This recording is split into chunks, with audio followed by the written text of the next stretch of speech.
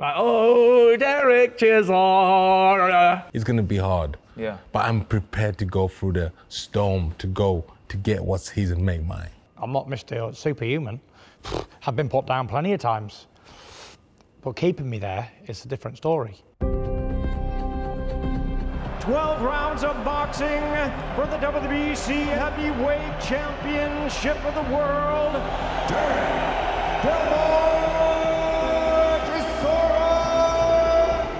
Everybody's got a chance in this life.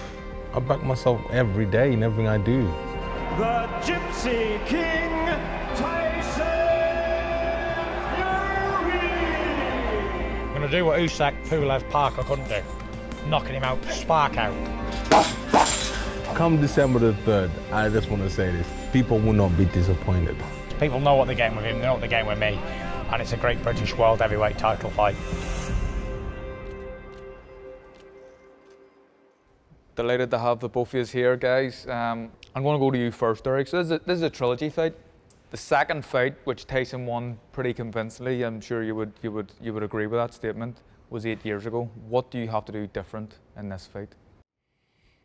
You know what? Yeah, first of all, I have to give thanks Tyson, for giving me this opportunity, to fight here. I'm fighting a different fighter now. I'm different as well.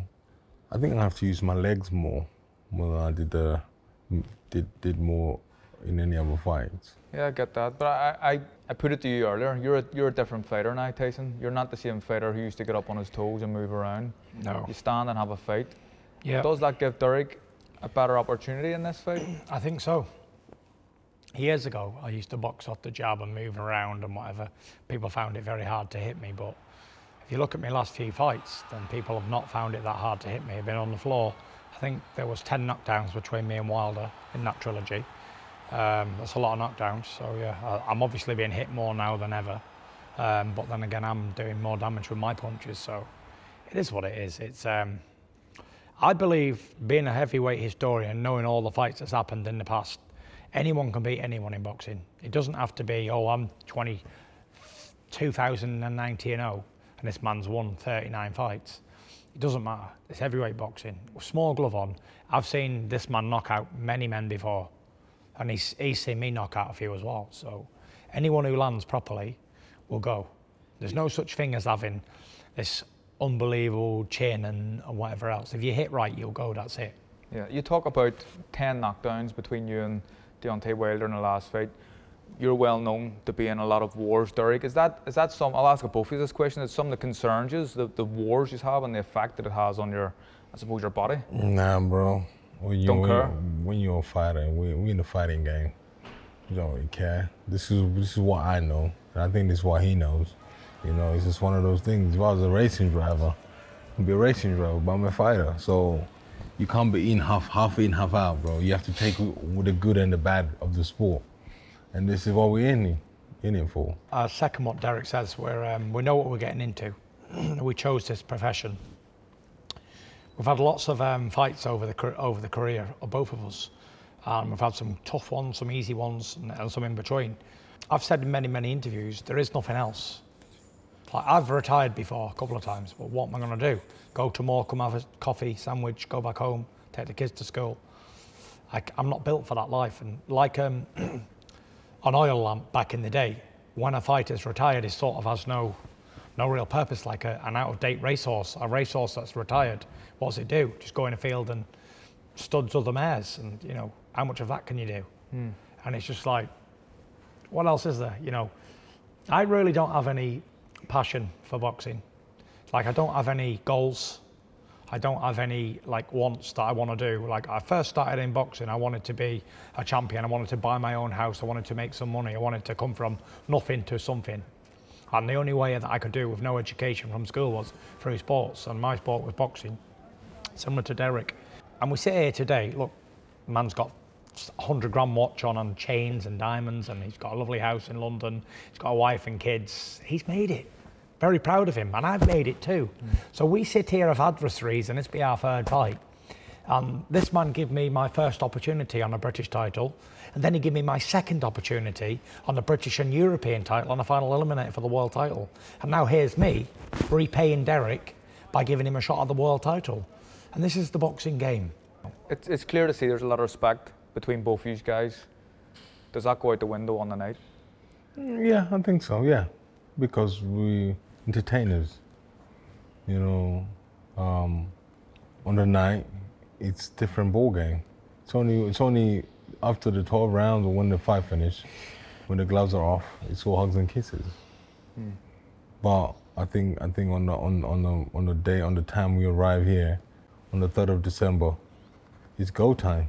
How do you feel when Derek goes against you in the last couple of previous fights? Be honest, it's boxing. You know, whether people pick whatever. I sometimes bet on football, and I bet the other night on boxing, and I rarely get one right, to be fair. Like, I always back the underdogs, and I think, like, if I'm putting 50 quid on, I want like 5,000 in return. I don't want like 75 quid returning. So, like, I bet all the underdogs, and I always leave me 50 or 100 quid, so it's just like chucking money down the toilet, basically. But that's what it is. It's just like, you know, we do things, it's a fight. But make no mistake about it. We can be friendly, we can shake hands, I can take him out for a dinner now. He can watch me have a beer because he don't drink, he's 5 years sober. Congratulations. However, on the night, he's going to come and smash me face in because he's been paid to do it, like I am. Yeah. Do you remember, you ever watch cowboy movies like Westerns? And you're like, you got a fast gun and he's a hired gun. Well, that's what we are. We're no more than hired guns to entertain the paying customer. And if I'm wrong, then someone please tell me. Because we're not like, I don't know, we're not like some football player who gets £1 million quid a week or whatever. We might fight once or twice, or if you're really busy, you might get 3 fights a year, and you're just paid to smash someone's face in or get yours smashed in for the entertainment of a crowd. And that's it. No more to be said. It's good when you're getting 20 million or plus stuff. Well, it could be, but it wasn't so good when I was getting 2 grand. Yeah, yeah. Do you know what I mean? So, but I still did it and I still enjoyed it. And you could say to me today, right, whatever you want to do in life, you can do, or you can go and be a businessman or go act in a movie or whatever. Zero interest, because I love to fight, and that's it. I used to fight for free as an amateur, then I started getting paid small amounts to do it. Then obviously I've made it now the big time. Thank God that I've got to this stage where I can earn a few quid out of it. And I still love it. I love it today as much as I did when I was 15. And I suppose I'll take this love affair with me wherever I go forever and ever and ever. And that's just the way it rolls. So what about them predictions, Derek? Were the real predictions? Did you truly believe that Wilder and White were going to beat Tyson?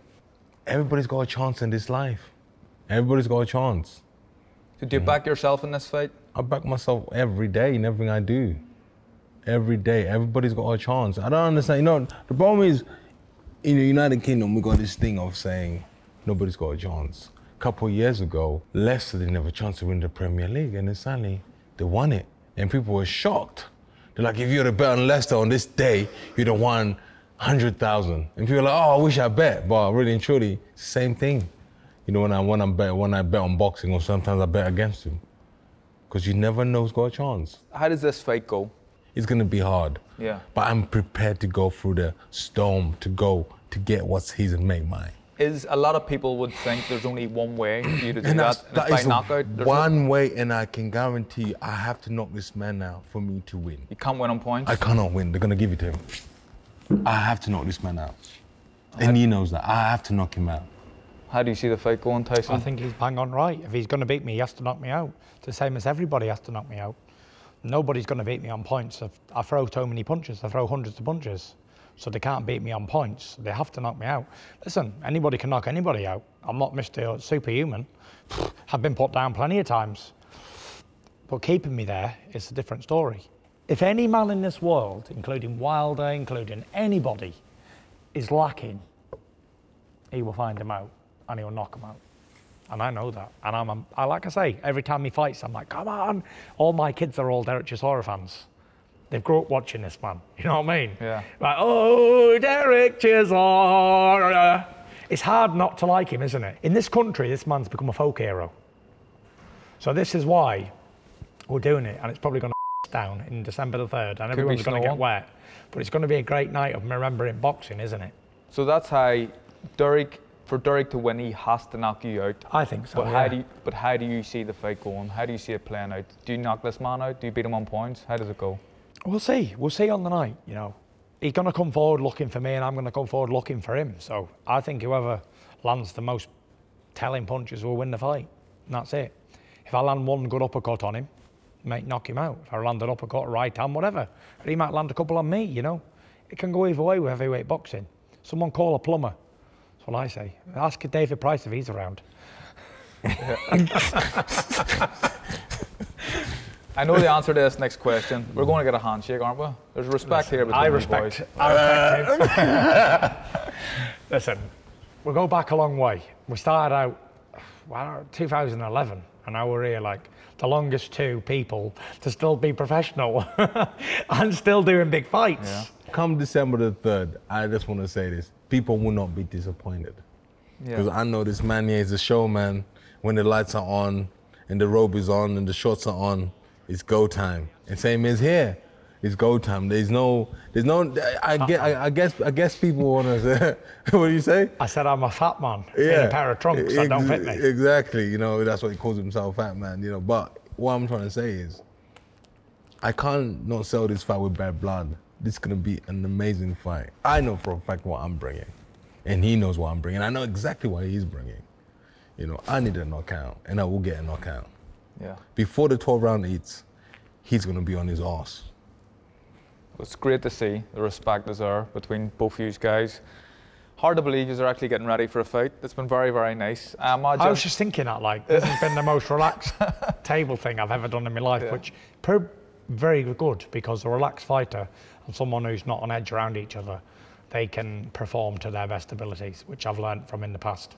Yeah, and I think I would like to say personally, and I think a lot of fight fans as well, they're expecting a good fight in a big stadium. We love a stadium fight, and may the best man win. Thank you. Fair play.